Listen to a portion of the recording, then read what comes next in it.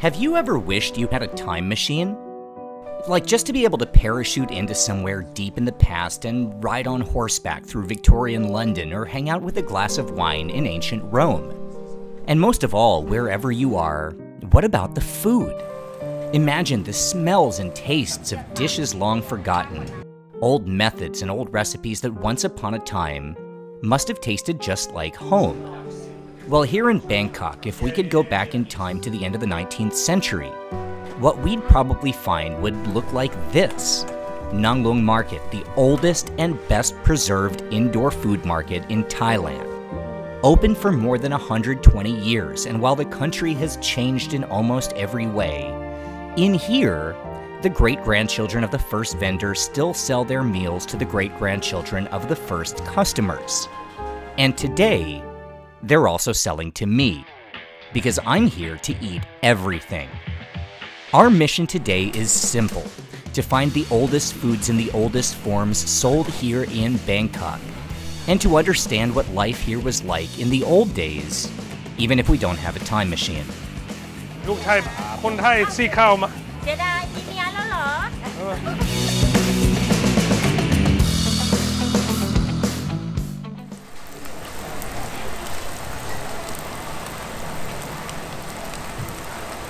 Around 7 o'clock every morning, this small stand along the outer ring of Nang Loeng Market begins to set up for the breakfast rush. The dish is called patongo, or Thai-style donuts. Though if you've been to China before, you'll know this as youtiao. In Thailand, it's been sold since the second half of the 1800s, brought by Chinese immigrants who settled here around this neighborhood.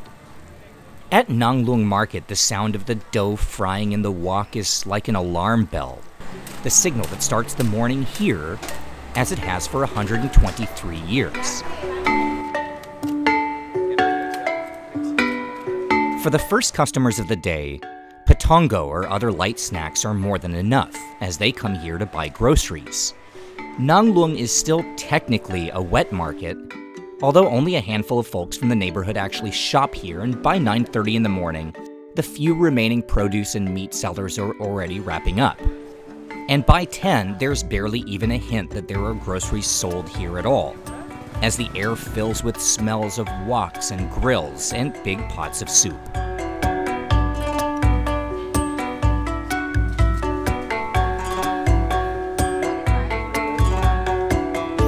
I've talked before on this channel about those moments in history, the culinary big bangs when dishes spread and evolved rapidly all around the world. Well, one of those triggers was the growth of permanent markets like this one. And what really boomed and developed around these brand new markets was snacks. At the time this market opened, people still ate meals typically at home. They'd come here to buy groceries. But if you were already here to buy vegetables and rice, well, why not also pick up something special for the kids or grandparents at home? A lot of the food still sold here today fits in that category. Snacks or treats sold for a few pennies and packaged for takeaway.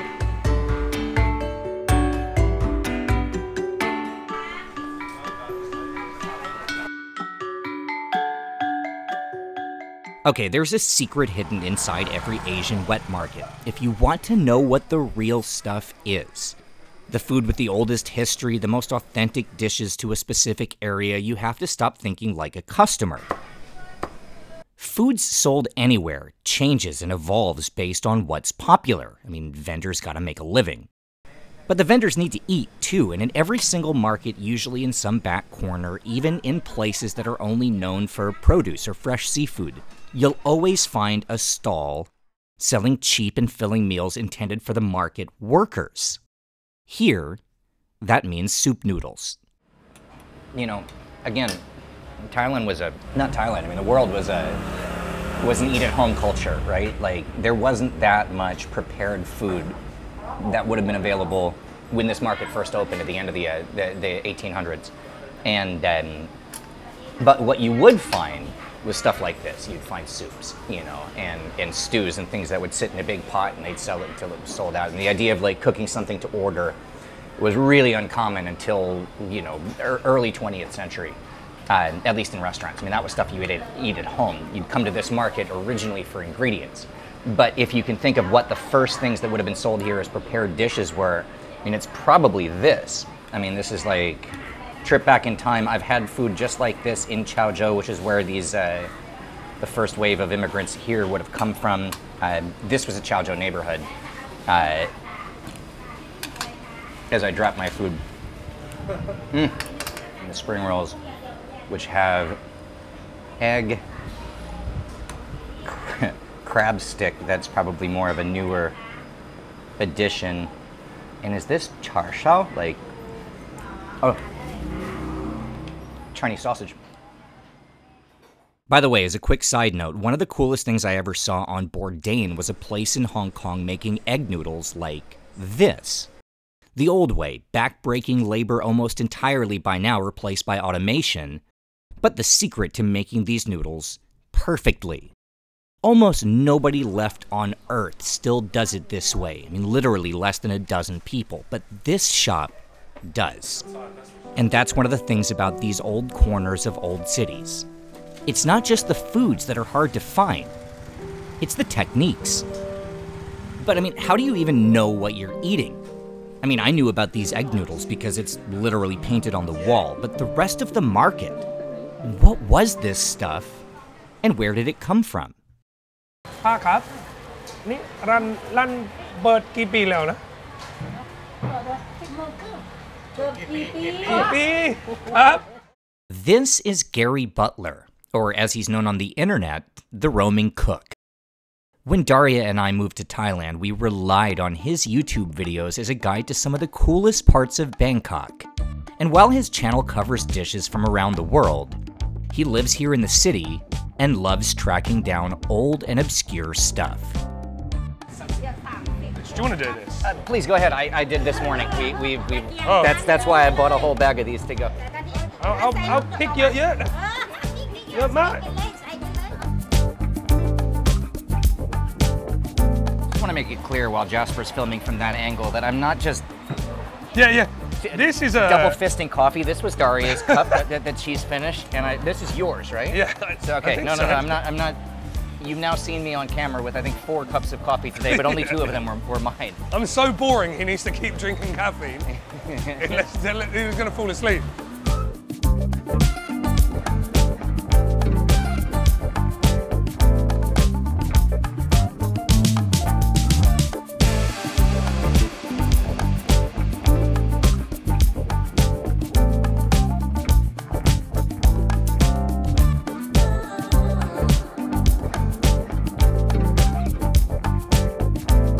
So for me, it was like my first week ever, probably my first night ever in China after leaving Central Virginia, where I tried my first Sichuan meal in a Sichuan restaurant. Yeah. And it was like the level of heat and spice and flavor was something that like my normal breakfast cereal and peanut butter and jelly had never scratched that itch before.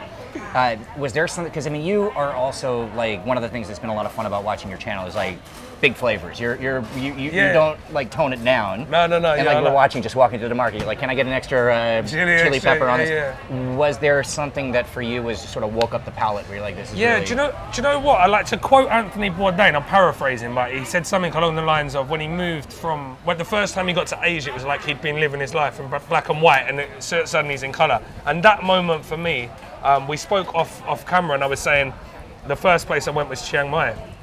And I always tell people the first thing I ate was khao soi, but it wasn't actually, it was sai ua, the Chiang Mai sausage, right? I always describe a sai ua as tasting of Thailand, like what you would think, lime leaves, lemongrass, galangal, garlic, some of them have ginger and chilies, like everything you associate with Thailand in one sausage.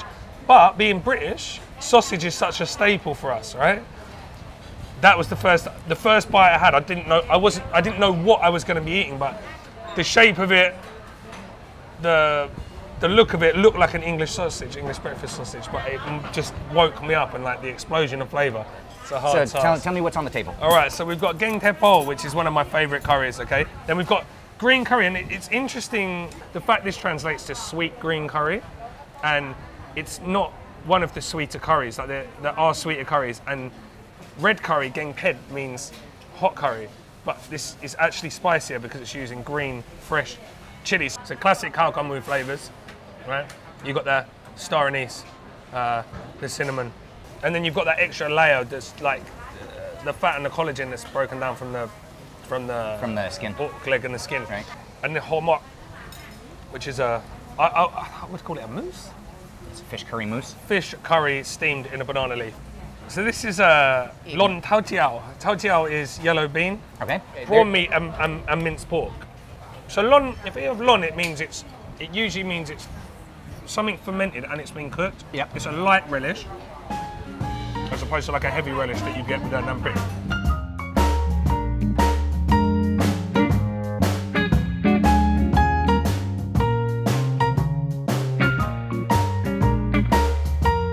Once again, just like with the soup noodles, we found at this market a classic everyday Thai dish, in this case green curry.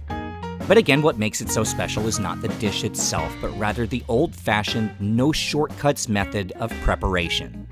All right, so I know there's more, but I know two main places that make their own curry paste, yeah? So they make their own curry paste here. They make their own curry paste in Chek Pui, which is like the famous one from the Netflix famous special one, in right? China. Now that is spicy, yeah. That is a spicy green curry, yeah. But if you don't make your own paste, yeah, then there's nothing wrong with not making your own paste. So no one makes their own paste. You just go and see Auntie in the market that's been making it for 60 years and go get the paste from her, yeah. But say you want more, for argument's sake, more garlic, yeah. Some people, instead of adding more garlic, they're just going to put more paste in, which is going to make it spicy. You can't tweak the flavour because you're not making the paste yourself. You can only put less or more in, right? So I guess when they're making their own paste like this, they can sort of highlight what they want to highlight a little bit easier. Does that make sense? Now, before we reset the time machine to the present day and left Nang Loeng Market, if we really wanted to put ourselves in the headspace of actually being back in time, we'd need to take a moment to go beyond the food and really start to understand where we were. And anyway, we'd eaten plenty and needed a quick break, so if you'll indulge me for just a very brief respite, let's go back to Bangkok in 1900, on the first day this market opened. This would have been a pretty epic time to be in the Siamese capital. The city was prospering, the home to about 500,000 people with booming trade and culture. The king was the beloved Chulalongkorn, or Rama V, 32 years into his reign, and confident enough in his rule that for the first time dissent and free speech were permitted, and writers and thinkers flourished. Now, when it comes to everyday life here at that point in history, one of the biggest changes was the city outgrowing the canals. Until the 1890s, the waterways had been at the center of Bangkok living. But a new boom in road and inland construction brought structures like this.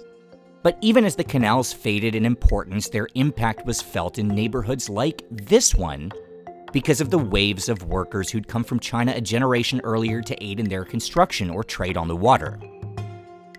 Actually, Bangkok has always been a city of immigrants. This specific neighborhood dates back to the 1780s, right around the start of the modern empire, when it was a Khmer settlement of Cambodian migrants. In fact, the name Nang Loeng comes from a Khmer word meaning big pot, because back then, this was where you'd go to buy Cambodian-made ceramic pots. Then the Vietnamese joined the Khmers here, and in the 1880s, when a drought in China led to waves of people moving south, this area became a hub of Bangkok's southern Chinese community. Though here it was mainly Hakka and Fujianese, with the Teochew from Chaozhou, more famously associated with Yarawat, Bangkok's Chinatown, just a couple kilometers to the south. There's a reason we talk about Rama V so often on this channel. In Thailand, eras are measured by kings, and the two ages with the biggest impact on Thai food were the years of Rama II, when imperial dishes flourished and filtered out to the public, and Rama V, when Thais and immigrants came together in a booming Bangkok and built a city that combined the flavors and ingredients of the region into one giant melting pot, just in time for the construction of the modern metropolis, beginning with places like this, right here at Nang Loeng Market. Now, I've heard so much about this from this market, I don't know that I've had this before. It's the sausage with rice. That's a powdered rice. Yeah. And it's supposedly a really old school dish that's super hard to find, and they have it here. So I don't know if you know anything about this. I've not eaten this before. I've never eaten this before either. And it's not always. It's one of the things when you read about this market, especially in Thai food blogs, it says if she's here, get it. Get it. All right, now, Gary Butler is about as much of an authority on Thai market food as anyone alive, so it was quite a shock to find something here that was so rare that neither of us had ever tried it before. But that's for good reason. Sai Krok Planem, the sausage dish here, at one time was a local Bangkok specialty, but now, if it wasn't for this one vendor, it might be all but extinct. This stall has been selling this dish from this family at this market since the days the market first opened. And lucky for us, they're still there. Chon, so we've got snakehead fish, pork skin, dried, toasted rice. And the alena? Doily salt. What's a peanut? Pickled garlic. And chilies. It's the same stuff inside. It's got peanuts inside. The sausage. And it looks like rice inside? Peanut, pork, toasted rice. It's the same stuff in it. Toasted rice and pork skin. It's kind of sweet and peanutty. It's like a. It's going to sound really ridiculous. It tastes like a sort of like a Snickers sausage. That is selling it actually pretty well. The taste of the sausage is almost like a sausage peanut butter sandwich. Yeah. Right? Sausage peanut butter sandwich. That's a perfect analogy there.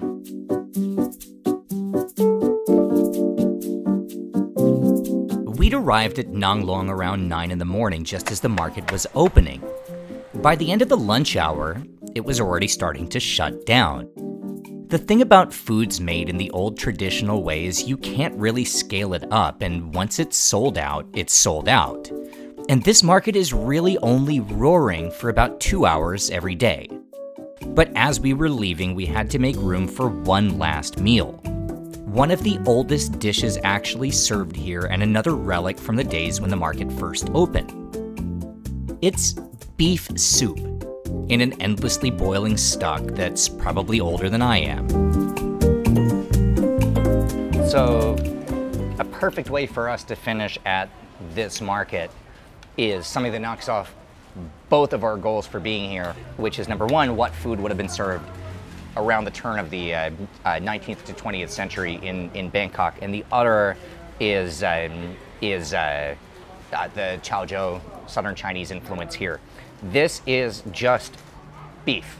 Gary was talking us through all the different cuts and parts, but it's all in here. We have tendon, we have brisket, we have tripe, we have liver, we have intestine, we have a homemade beef meatball, and we have some lean meat, all in a broth of Chinese herbs that has been cooked since way before we got here this morning. So again, we were out, this is the first place, we parked right outside, came in here, walked past this 2.5 hours before they opened for the day, and they were already cooking everything down. The place smelled incredible, and we were like the puppy dogs at the dinner table, just sitting outside asking, can you serve us the place? It's not ready yet. I've talked enough, I want to taste it. So what we see, again, I mentioned the different cuts of meats. Obviously we have this amazing broth, which is super aromatic, and then we have what appears to be chopped cilantro, and that might be sawtooth coriander actually in here. Oh yeah. And it's so savory. There's no artificial sweetness, that's just pure flavor development from cooking down the meat for so long. Now, just because this market here is one of a kind doesn't mean it's unique on the planet. All across the world, there are still places where old dishes and older techniques can still be found. Relics of a different time when there were no shortcuts and nothing was easy, but the rewards were incredible. But just because these places do exist doesn't mean they'll be here forever. This can't be taken for granted, and I learned that the hard way in my 12 years in Asia, where time after time I've seen ancient markets and old food streets just one day disappear. As amazing as our visit to Nang Loeng was, we were some of the youngest people there. Nearly everyone else, vendors and customers, were from an older generation, and ultimately this place will only survive as long as the business dictates. When there are no more buyers, the sellers disappear. Take it from a guy in the restaurant industry who's had my own places succeed and fail. If there are customers, we stay open. If not, we don't. History isn't enough to pay the bills. So do what you can to find these places and keep these dishes from going extinct. At least until someone finally comes up with that time machine. So with all that said, here are the dishes that we found today.